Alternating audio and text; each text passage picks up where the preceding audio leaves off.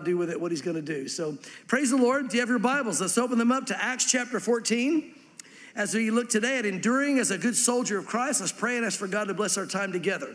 Father, we thank you, Lord, so much for this morning. I thank you, God, for showing us how to be a good soldier and God giving us examples, not just seeing you, but Lord, seeing men like us, women like us from the scripture that lived it out as they followed you. And Lord, obviously today we are looking at Paul and Barnabas. And to see the soldiers that they were, God, the fact that they went out into the battlefield and headed straight on into the battle, Lord, and were used in great ways, we want to be used that way as well. And so, Lord, we want to see what they did, how they did it, and we want to learn how to be good soldiers for you. So I pray, Lord, as we get into your word this morning, that you would open up your word to us, that you would be our teacher, and we look forward to what you have for us this morning in your word. And we ask it in Jesus' name. Amen. Now, it's interesting when you think about being a good soldier. I don't know if you guys realize this or not, but if you know Jesus Christ, you are a soldier right now. You may not know you're a soldier. You've probably heard that. Maybe you sang the song in Sunday school when you were a kid or whatever, but you're really a soldier for the Lord. And the bottom line is there's two kinds of soldiers. There's those that sit there and get shot at, and there's those that get up and take the battle to the enemy. And if you're not putting on the armor every day, getting in the Word of God, getting in prayer, moving forward in battle, you're getting shot at. You say, well, I'm not getting shot at because I'm not really out in the battle. You're getting shot at whether you go to the battle or not, because trust me, if you've given your life to the Lord, the battle's coming to you. And the battle will come in your home. It'll come to your wife, your husband, your kids, your workplace. You're in the battle. And you're either a dodging Christian or you're a Christian that says, okay, look, I'm getting shot at. I might as well put on some armor. I might as well pick up my weapon, and I might as well go into battle. And so that is what I want to encourage you to do today. God has called you to be a soldier that's heading into battle. Now, there is a preparation time. Even as we have the earthly, armies or whatever, you have the boot camp time where there's training, and then God sends you into the main battle that he's called you to do, and that boot camp can vary from time to time depending on what God has called you to do. But we look at a great model of that with the children of Israel when God was bringing them out of Egypt. It's interesting, when God brought them out of Egypt, God said, "This is my army." Now think about that. Would you want this to be your army? Again, they had been slaves in Egypt for hundreds of years. All they knew how to do was work in the mud and make mud bricks and do all this. There was no training with the military, no weapons training, no this kind of thing. But God said, "You are my army," and he brought them out. And that's how we are when we first give our life to the Lord. God brings us out of Egypt, and he says, there you are. You're my warrior. You're my army. We're thinking, you've got the wrong guy. I'm not really a warrior, and your army's pretty awesome, but I can't certainly be a part of it. No, he says, you are. I just have to train you. And so then the training began with the children of Israel. Did you realize that if you came straight out of Egypt and went up the coast, it's an 11-day journey to Israel? They spent 40 years in the wilderness. Why? Because God said they weren't ready for battle. Now, they didn't spend 40 years because they weren't ready for battle. They were only supposed to spend 2 years. God brought them into the wilderness, and that was their boot camp. He took them to Mount Sinai, and during that time, every day they were in the Word, and they were in prayer, and God was speaking to them.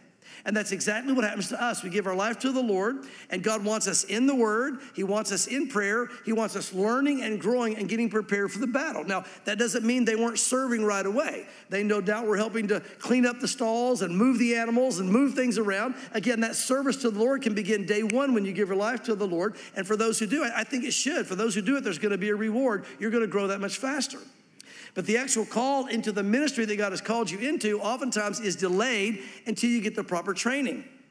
Once they had 2 years worth of training, they were ready to go into the promised land. And God said to them, now go in and take the land. And what did they say? They had gone to see the land, and they said, no, there's giants. It's too hard. It's too hard. This thing you've called us to do, God, is beyond us. We can't do it. And God said, because you said that, you're going to now live in the wilderness rather than walk in the promised land and free in the spirit that I planned for your life. Guys, there is a scary application here for us. So don't get me wrong. It doesn't mean that if you've missed your opportunity to go into the land that you can't repent and go into the land today. But what God is saying is, if you're the Christian that says, this is too hard, I can't turn from that sin, I don't have the power to stop doing that, I can't deal with that situation, what you're saying is to God is, the giants are too big. It's too hard for me to take the land. I know you've called me to do it. I know you told me you'd give me the power to do it, but I can't do it. He says, then you're going to live in the wilderness. And some of you this morning are living in a spiritual wilderness because you will not believe the word of God, the power of God. Get up, put on your armor, and move forward in battle and trust the Lord. And what God is saying to you this morning is, get up, put on your army, and move into the promised land. You don't have to live in a wilderness any longer.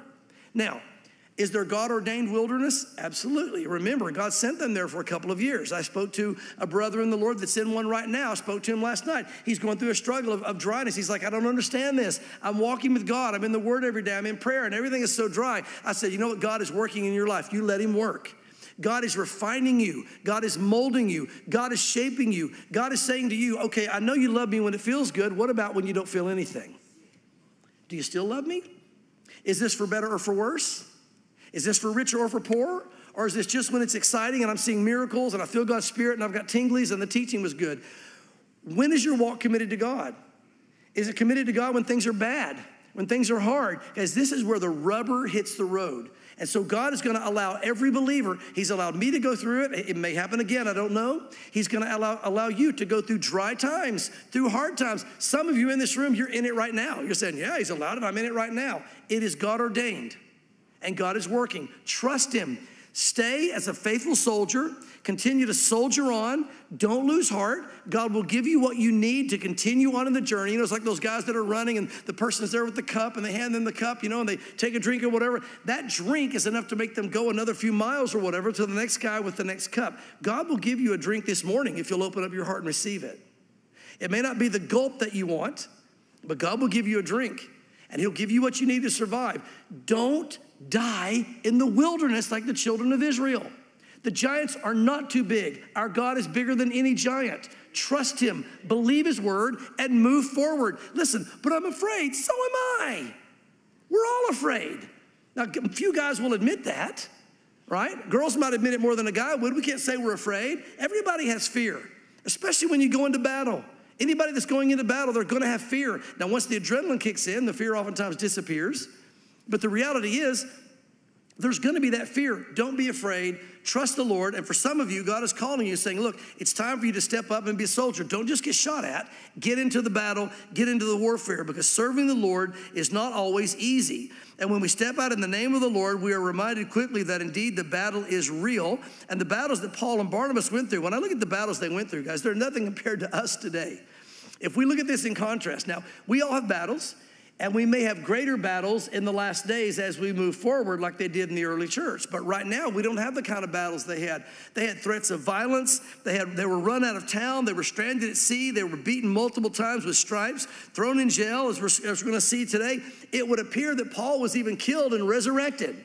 Now, we don't know. Paul himself is going to say, I don't know whether I was dead or not. But the reality is, how many of us have been killed and gotten back up and said, all right, well, where's the next ministry opportunity, right? I say that tongue in cheek because that's probably not going to happen to too many people. But the reality is we're so quick to give up. We're so quick to throw in the towel and say it's too hard. Look, there is a reward waiting for you. And if you get into the battle, God will give you the strength you need for the battle. And then you have the reward of heaven waiting on you. Has anybody noticed this life goes by really fast? Man, it goes by quick. I seem to talk about it more the older I get. It's like, I remember being 18. And all of a sudden one day it's like, here I am standing here like I'm 60 years old. What happened? You look in the mirror, you know, you don't look like you did when you were 18. You know, and it wasn't that great at 18, so it's really bad now, right? So the reality is that, you know, guys, it happens fast. We've only got a little bit of time left. Grab onto it. You're going to regret it in heaven if you don't. Listen, you're going to get in the kingdom if you know the Lord. You're going to have a great reward. We're all going to be sitting at the wedding supper laughing and rejoicing. That's going to be a great time. But how much better to get there and say, you know what? I chose to get up and fight. I chose to go into the battle and not just sit back. Yep, I've got a few scars, but it was worth it. By the way, those of you that have scars, which I know really is everybody in here, you've all got scars. Everybody's heart, unless you're super, super young, and you've got scars on your heart. Those scars are used in tremendous ways for the kingdom of God. Every time that lash goes upon your heart, God is preparing you to be a greater soldier for the Lord. And you know what happens? When you endure those scars and you go through that pain and you go through that hurt and you learn to forgive and you learn to move on, then when that person stands in front of you and they've got that same scar that just happened, you remember exactly what you felt like when you were in that place, and you look at them with compassion and you say, you know what? Let's pray. And you pray from your heart. and you pray for their heart, and you watch God strengthen. Some of you may be getting scars on your heart right now for the person that's going to come to you next year that needs your help. Recognize that God is working. Recognize that God is doing a work. There's a purpose. God doesn't waste a drop, guys. Remember when they fed the 5,000 and fed when God fed the multitudes, he told me, he said, gather everything up. Get all the fragments. Why? The whole principle was that God doesn't waste anything. Every suffering moment you go through, every painful moment you go through, every whatever it is, God is using it if you'll let him, for his glory and for your growth to be more like him.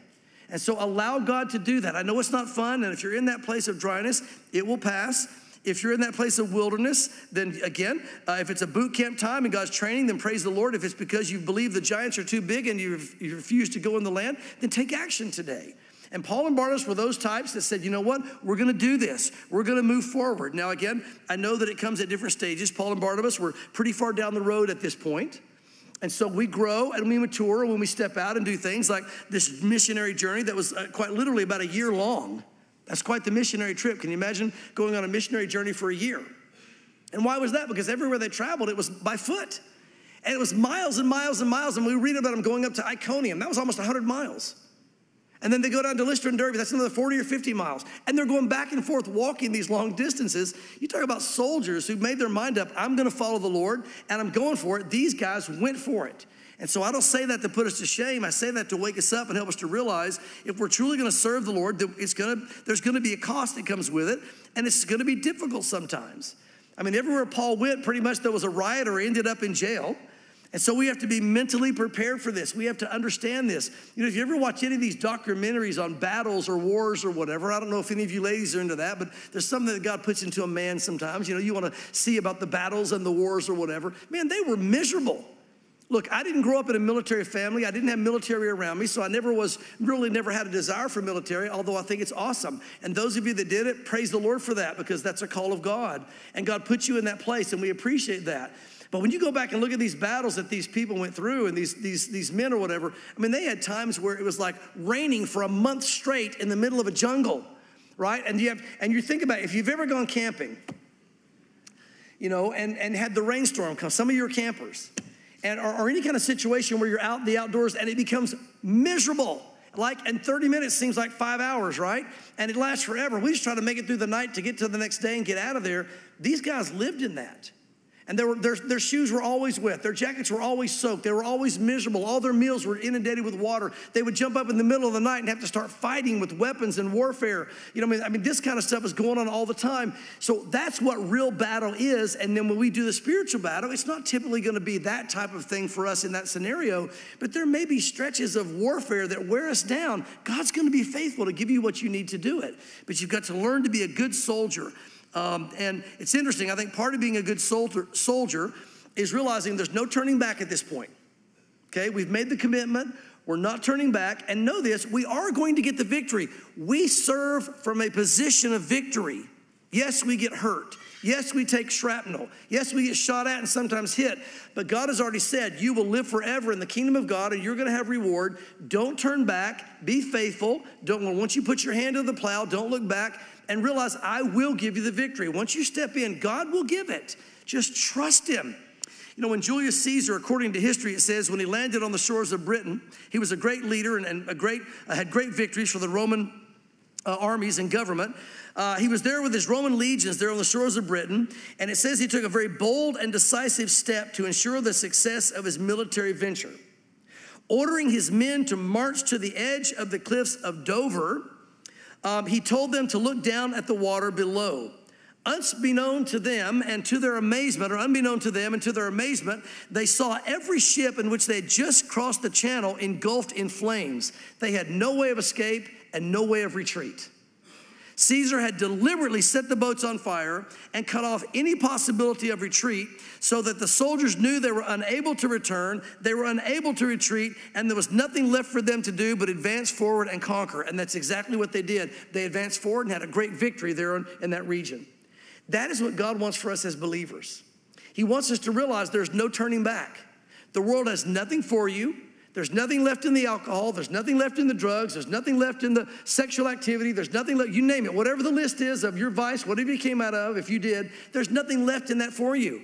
I had someone say to me recently, it seems harder now sometimes being a Christian than it was in the world. I said, yeah, but if you ever go back to the world, you'll find out how empty it is. And the things that used to satisfy you, they don't satisfy you. They make you miserable because you're no longer that person. You're a new person now in Christ. And by the way, when you do give your life to the Lord, yes, sometimes the battle does get more intense. I found that after coming to the Lord, there were some things in life that became more difficult than before I knew the Lord. But you need to know that as a believer, not to think that you give your life to the Lord and now it's easy peasy and there's nothing to worry about. No, we are in that battle, but I'm telling you, the reward is worth it. God always is faithful to fill us and refresh us and use us. And when you see the victory, it is so wonderful to see the victory. It's such a joy. And so God wants us fully committed in the battle, no retreat, no turning back.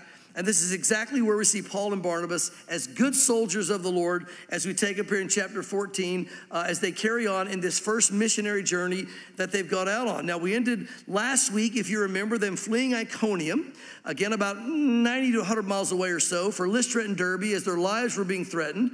And now we take up in Lystra where we're going to see an amazing miracle that God does through Paul. And also an attempted assassination of Paul, which again, he may have actually been killed. We don't know.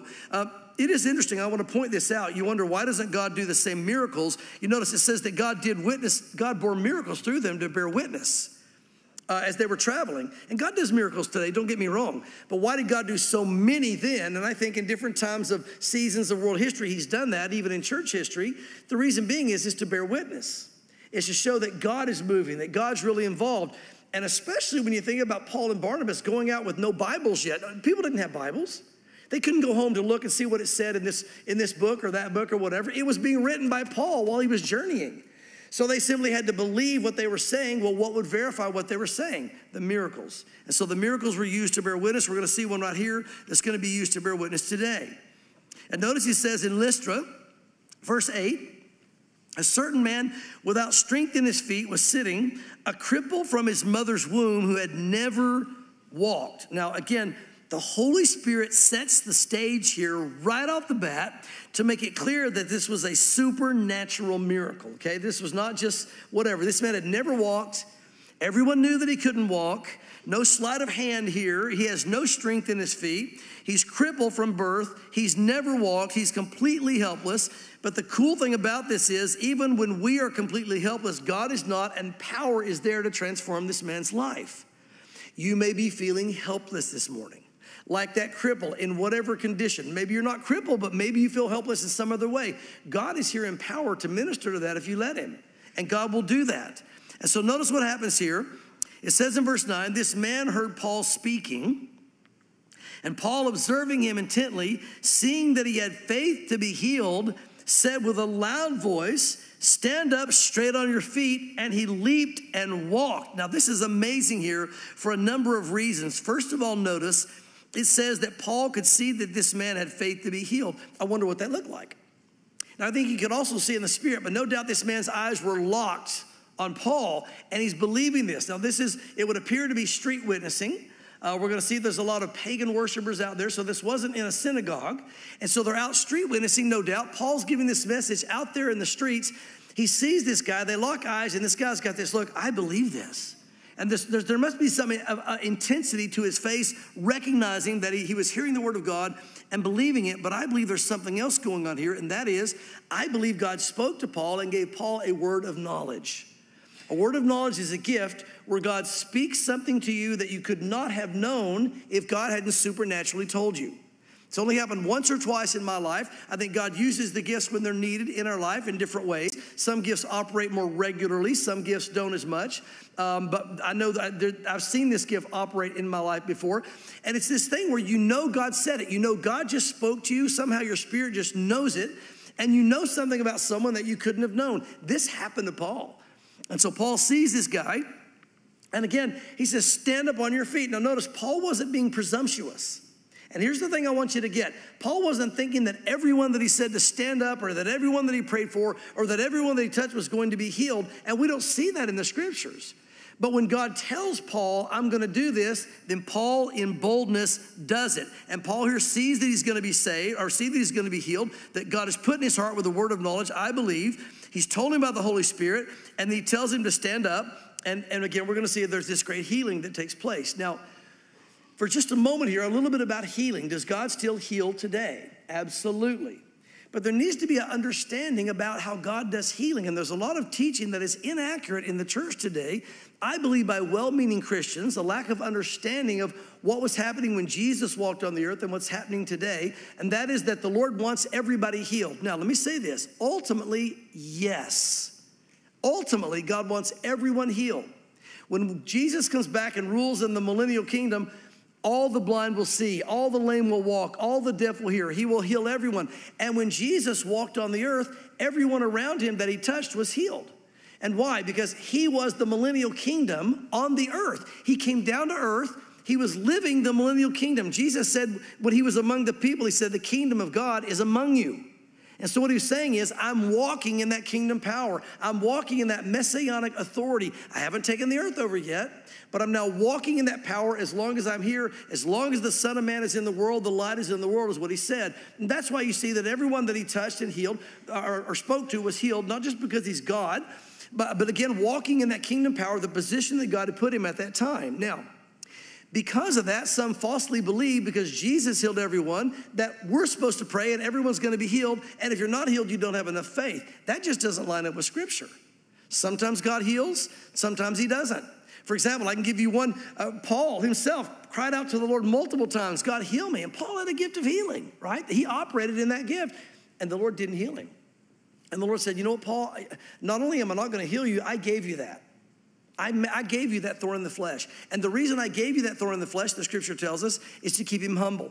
As we're going to see later, when Paul is apparently dead or else leaves his body or whatever the case is, he goes to where God is. He sees the third heaven. We'll get to that more in just a moment. And God wanted to keep Paul humble. Can you imagine seeing heaven? Can you suddenly imagine just being there and seeing the glory of God?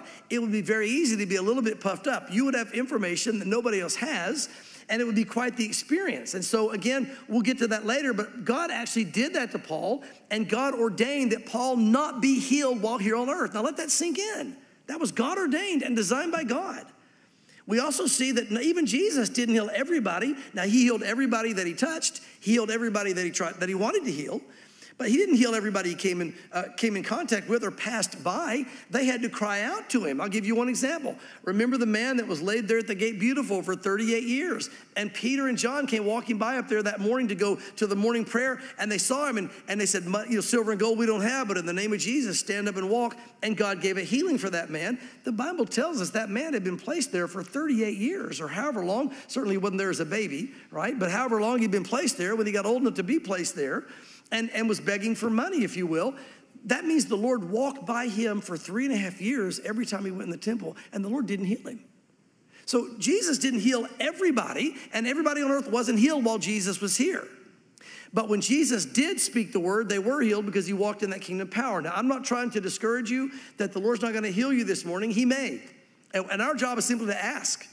Anybody that asks for prayer or wants, we're going to pray for God to heal you, and we believe in God's power to heal you. But it's in God's hand, it's what he does. Paul wasn't presumptuous, to take this upon himself. He said, stand up and walk, because he realized, you know what? God has shown me that you are able to be healed. God has shown me through a word of knowledge, I believe, and other ways that God is going to work in your life and heal you. So God touched him and God healed him. But again, his faith was ready to be acted on, and indeed it was acted on. But there's something else I want you to grab here before we move on, what a miracle this was. Because when you read these miracles of these cripples walking, you thought, well, yeah, God just touched their muscles and their ligaments and they got up and walked. Guys, there's so much more involved in walking. How did you guys learn how to walk? Kind of wobbled, fell into things or whatever the case might be. It's a learned skill. It's like riding a bicycle. You don't just stand up and walk if you've never walked. He would have had to go through physical therapy. He would have had to learn how to walk. Number two, his muscles would have atrophied.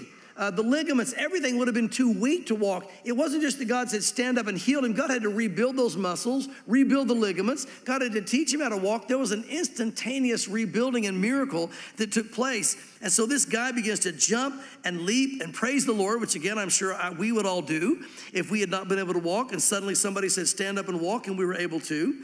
And look at verse 11.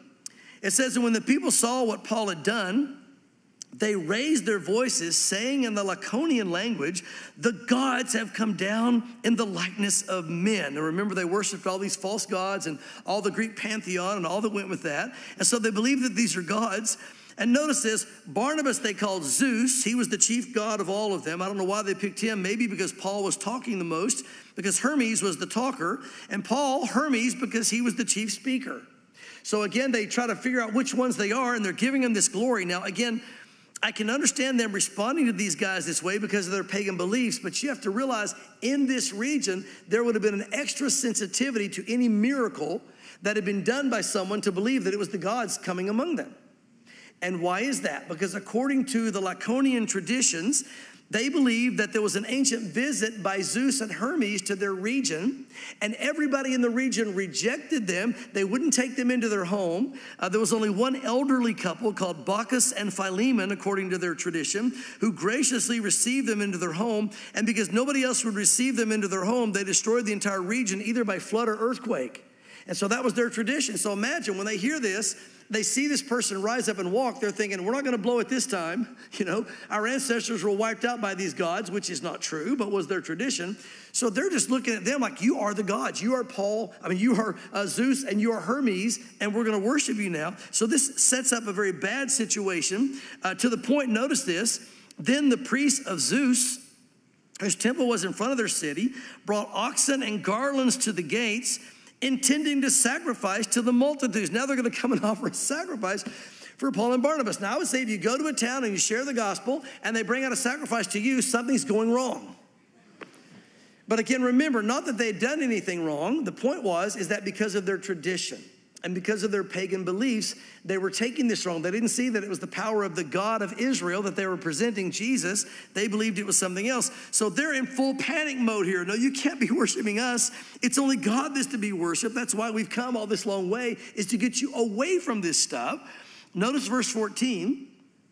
But when the apostles Barnabas and Paul heard this, they tore their clothes and ran in among the multitude, crying out. Again, tearing your clothes, you remember, is a sign of great just tragedy. It's like, what are you doing? And they're ripping their clothes. So they would have gotten the message.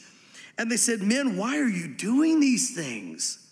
We also are men with the same nature as you, and preach to you that you should turn from these useless things, that is, these false mythological gods, to the living God. Look, these are statues. You've got them up in front of your temples. Our God is alive. You're doing the wrong thing. Our God made heaven and earth and the sea and all things that are in them, who in bygone generations, allowed all nations to walk in their own ways. So God allowed that for a while, for you guys to have these pagan beliefs, in other words. Nevertheless, even though you were worshiping falsely, he did not leave himself without witness, in that he did good. And he gives us rain from heaven and fruitful seasons, filling our hearts with food and gladness. And with these sayings, they could scarcely restrain the multitudes from sacrificing to them. Why? They believed that's what their gods gave them. The fruitful seasons, the rain. They had gods for everything. So what he's saying is, hey, God has given you all these things because he's good. What they're hearing is the gods have given us all these things because they're good, and we are two of those gods. So this is not going very good at this moment. Now, something happens between verse 18 and 19 where they were able to settle the issue. Because when we jump into verse 19, we're going to see that the scene changes to where they're being chased by some people coming up to get after them from Iconium. But here's the bottom line. Somehow they calmed it down and ended up getting this thing to go the right direction. But again, look at these good soldiers. They're not only having to deal with the hardship of the mission field, but learning to adapt and follow the Spirit of God to deal with very sticky situations when you're out in the mission field. And again, when you're walking by the power of the Spirit and you go out in the name of the Lord, God will give you supernatural wisdom. I want you to know that. As you step out, God's going to give you the weapons that you need. God's going to give you the strength that you need. God will give you the direction to go. And if something weird happens, God will give you wisdom.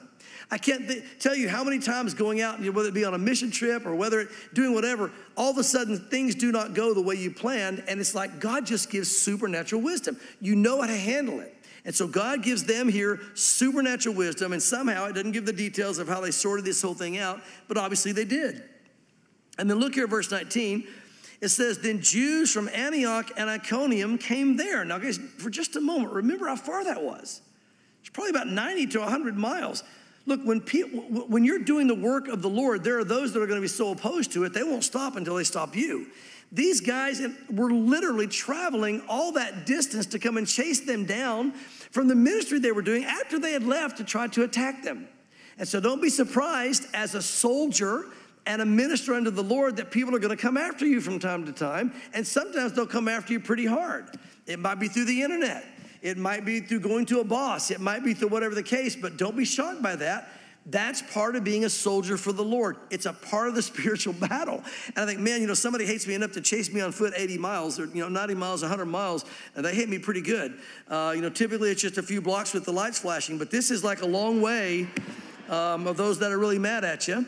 But notice this, and that's never happened to me, but anyway, I'm sure you have all had that experience. I haven't. Again, and it's usually my fault. And anyway, they came from Antioch. They came there, and having persuaded the multitudes, they stoned Paul and dragged him out of the city, supposing him to be dead. They hated him so much, and they hated the message of the gospel so much, they poisoned everyone's minds, like we talked about last week, to the point where they were ready to kill them. Now, again, here's a warning as a soldier of the Lord. There are going to be people that hate you for no reason. Truly, look, as I said jokingly, tongue-in-cheek, I've had people yell at me, and I deserved to be yelled at. But I've had situations that I knew were spiritual, where people that I don't even know, and nothing happened to them with a car or traffic or anything else, and they just yelled at me for no reason, didn't even know them. And I recognized this is really weird. No, it wasn't just weird, it was demonic. And so the enemy can stir the people around you and move them in the way he wants to move them, and we need to be prepared for that and realize, hey, this is a spiritual battle. Why do we need to recognize it? Well, not just so we can dodge, but we can pray. God, rebuke the enemy here. This is demonic. As you begin to pray and stand against it, then the battle takes place behind the scenes. This is simply demonic. As they're chasing them down, they literally drag them, stone him to death and drag him out of the city. Now, typically, here's how stoning to death took place. They would take you to a high place, throw you off, so that you would be injured and couldn't run away. Then they would gather around you and throw stones at you until you died. Not a pleasant way to die. Now, it doesn't tell us if they threw Paul off of a high place or not. It doesn't tell us, what the situation was, but they believed he was dead. And, he was either totally unconscious in a deep state or he was dead because they drug him out of the city and they still believed he was dead. Again, so they drag him out of the city, they leave him there for dead. And so, again, they realize, this is where, that whole situation in the Bible where we hear where Paul says, look, I don't know whether I was in the body or out of the body, but I saw heaven. And this is where that episode happened. I want to read it to you. This is out of 2 Corinthians chapter 12, verses 2 and 4. And Paul writes this about this. Now, it's now 14 years after this event that we're reading this morning. But notice what Paul says. He's talking in third person about himself. I know a man in Christ who 14 years ago, whether in body I do not know, or whether out of body I do not know, God knows. So he didn't even know whether he was dead or alive himself. Such a one was caught up to the third heaven. And I know such a man, whether in body or out of the body, I don't know. God knows how he was caught up into paradise and heard inexpressible words, which is not lawful for a man to utter. And again, if you're like me, I know I've said it many times before, don't you wish he'd have still written them down? What were the things you heard, Paul? Paul said, when I got there, it was so amazing. It was so otherworldly. It was so supernatural and wonderful. I can't even express it. There's no way to tell you what that was like. You're going to have to wait and see it for yourself. Again, that was Paul. Again, that's the vision God gave Paul. And that's why I believe God gave Paul the thorn in the flesh to keep him humble. Because can you imagine? Look, some of us handle importance more than others. And if thinking we're important gets in the way and pride comes in and suddenly we're unusable, then God can't use us.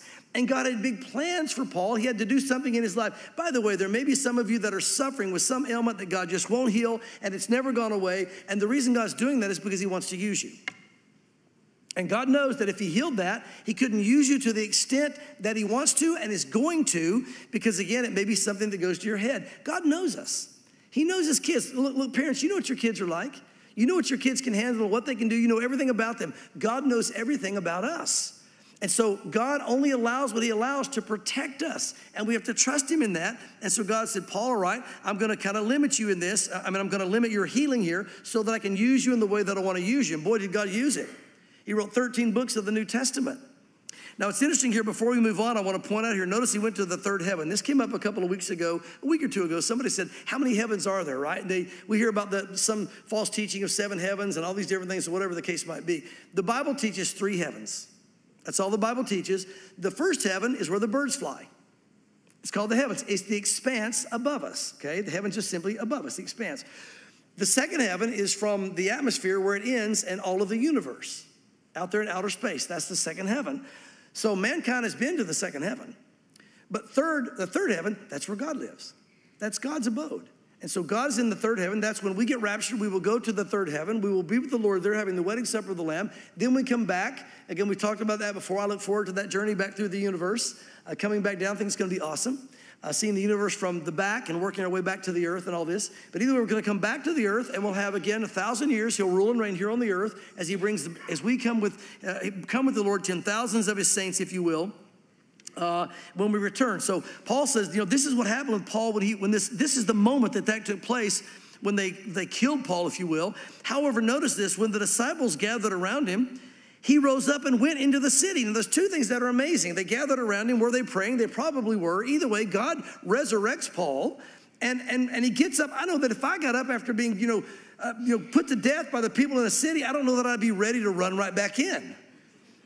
But a good soldier realizes that they've got to complete their duty. And that means, you know what? If they're going to take me out again, they take me out again. But we're not done here. I've got to go back. I've got to let all the believers know that God was faithful. They've got to see that God spared me. They've got to be encouraged and not be afraid. And there's probably numbers of reasons that Paul went back in. But can you imagine how encouraging it would have been to see Paul come back in there, again, probably looking like he just finished a prize fight, and saying, guys, it's going to be okay. If somebody that's living a really cushy life, if they tell you that's going to be okay, that's not real encouraging, is it? If their life is just wonderful, all their bills are paid, beautiful home, beautiful car, beautiful family, everything's going great, and they say, hang in there, brother, it's going to be okay, whatever the case might be. I mean, that's appreciated, but it doesn't hold any real power, does it? But when somebody comes in looking like a Mike Tyson fight just finished, and they were fighting Mike back when he was good, right? And they say, you know what? And they can barely talk, and there's, bruises everywhere. God is good, and it's going to be okay. That's encouraging. And some of you feel like you've been at the wrong end of a prize fight, and you were the prize that got beaten up, but God has done something in your life that is precious and priceless. And you alone can minister to certain people that nobody else is going to listen to. Look, you can minister to anybody and whatever they've been. Don't get me wrong. Any background, you can minister to people. But when you've been through it and you can say, you know what, God was faithful, that has power because it gives them hope. Hey, if you made it, I can make it. So Paul goes back in and goes, guys, you can do this. You can do this. And notice the next day he departed with Barnabas to Derbe. So they take out the next day.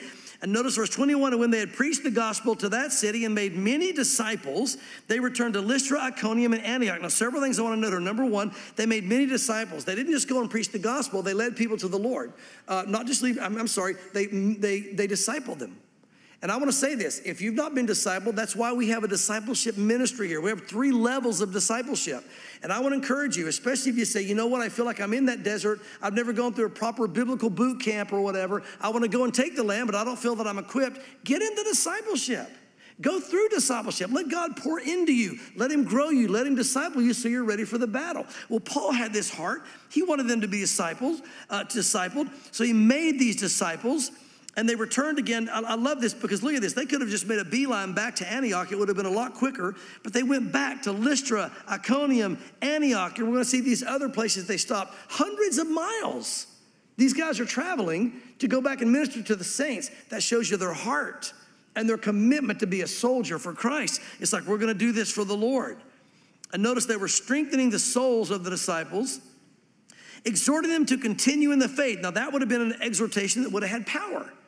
They kicked Paul. We think maybe he died. We're not sure. They did this. They kicked us out. He was stoned to death or whatever this guy. And Paul's just saying, guys, you can do this. Come on, you can do it. If I did it, you can do it. That's encouraging. So they're being strengthened because of the trials that Paul went through, even as we can strengthen others because of the trials that we've been through. And so he says, continue in the faith, saying this, and this would have had weight as well. We must, through many tribulations, enter the kingdom of God. In other words, the Christian walk's not going to be easy, because life is hard. Has anybody noticed that? And the Christian life sometimes can be harder because you're taking arrows from the enemy. The world's not getting attacked by the enemy. He's already got them. There's no battle he needs to get them. They're just living in this crazy hard world because it's fallen. We have the crazy hard world that's fallen and the one that's attacking us. And so this is something that as believers you have to realize, through many tribulations we must enter the kingdom of God. If we understand that mentally, it makes it easier when the battle takes place. God never said it would be easy down here. He said he would give us the strength to do it and the power to be overcomers, and then God would give us victory and eventually the kingdom with reward. And so Paul says, guys, hang in there. You're going to make it. God's going to be faithful. We have to go through many tribulations before we enter the kingdom of God. And when they appointed elders in every city and prayed with fasting, they commended them to the Lord in whom they had believed. And after they had passed through Pisidia, they came to Pamphylia.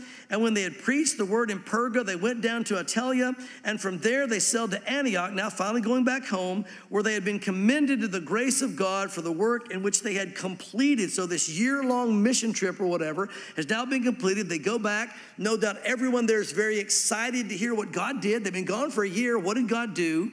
And notice this, and when they had come and gathered the church together, they reported all that God had done with them, and that he had opened the door of faith to the Gentiles. Again, this continued work among the Gentiles, Paul's main call, if you will. So they stayed there a long time with the disciples. Guys, I want to encourage you this morning, be a good soldier for Christ. If you just sit there, you're going to get shot at anyway. You might as well put on the armor. Get up every morning. Get in the Word. Get in prayer. You say, well, I didn't have time this morning. Look, we all have weird things that happen. But when you don't have time on those mornings, let me ask you a question. Is the enemy still going to be shooting at you? I'm sorry, that's the reality. It's like, come on. It's like, can I get a break? I mean, we fought all night, in the jungles of whatever. Take it to a real battle. The soldiers need some sleep. Can all you guys out there just give us a good night's sleep? Don't come in right now. It's raining. We're wet. We're exhausted. We fought all night. Hadn't even eaten yet. Give us a break, okay? We need whatever. No, they're coming in. And they're going, good. I'm glad you're weaker. I can take you out even all the more. Listen, when you get away from the word of God in prayer, that's when the enemy's going to come in and attack, because you're now weaker and he can take you all the more. Not legalism, not works. You don't have to do it to please God. The blood has pleased God. He's pleased by the blood. You're in heaven. You're accepted. You're the beloved. This has nothing to do with that. This is the battle's coming to you. Are you ready?